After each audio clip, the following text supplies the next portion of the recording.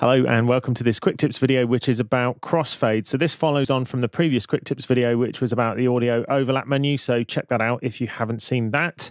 And this is just going to show you quickly how to create and edit crossfades. So here we've got some transitions, which will just be straight. So the yellow one will just go straight to the white one at this point, etc. And if we want to smooth that transition, you would use a crossfade. So it's dead easy to do here. All you need to do is to highlight the audio events you want in question. So in this case, I'm going to highlight all of them.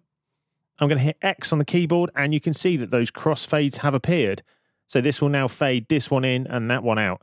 Editing them is reasonably straightforward. It's dead easy to see how you would edit the one which is on top.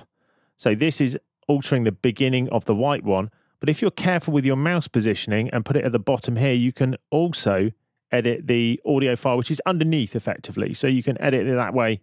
Get your crossfades absolutely dialed in. Now, I'm not going to play you this because this is a vocal from a cover version and I don't want to get a copyright strike. It's just here as an example. In the next quick tips video, we'll take a look at automating this process a little, but that's all for today's video. I hope you found this useful. And if you have, please like, subscribe, etc. And we'll see you again soon for more Music Tech Tuition.